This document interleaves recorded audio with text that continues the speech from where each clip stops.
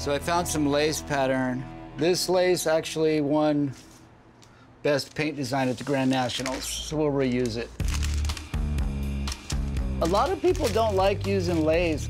They think it's too feminine. I like it. I'm gonna carry on here. This was actually pulled out of my closet.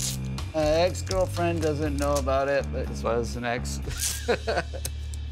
When I was a kid in school, I could barely draw a stick figure. Wow, that is awesome. Look at that. That is purple. So this, we just fog around the flowers. You know, I work my regular job 40 hours a week. I work at a design studio for a major car company, painting clay models. Everybody's great, professional. There's no budget problems like little body shops. This has become my hobby. You know, I used to do this full time, but all this custom work, you know, it's hit and miss. They don't call us starving artists for nothing, you know? That's more like it. So this panel, we're gonna do some fish scales. I made a nice little template. Feast or famine in the art world. Getting a steady paycheck is pretty nice. New baby and new wife. This is my grandson. He's 13. He plays football and makes Grandpa very proud. Sweet baby James. He's a prolific artist, but he's also our only senior citizen member, which is good. Gets us discounts.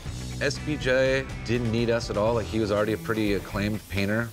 Started painting motorcycles, just learning it all by myself.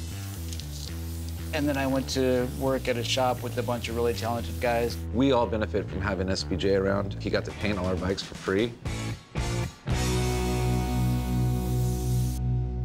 Well, here I did a cool bubble explosion, comes back, comes out of the hole a little bit into flames. Cellophane, lace, fish scales, purple raindrops, endless lines. I love this. We got purple hearts down here, you know, Mike and his purple heart, and some more crazy fades up here. This took me some time. The Footloose is gonna top it off. I like it.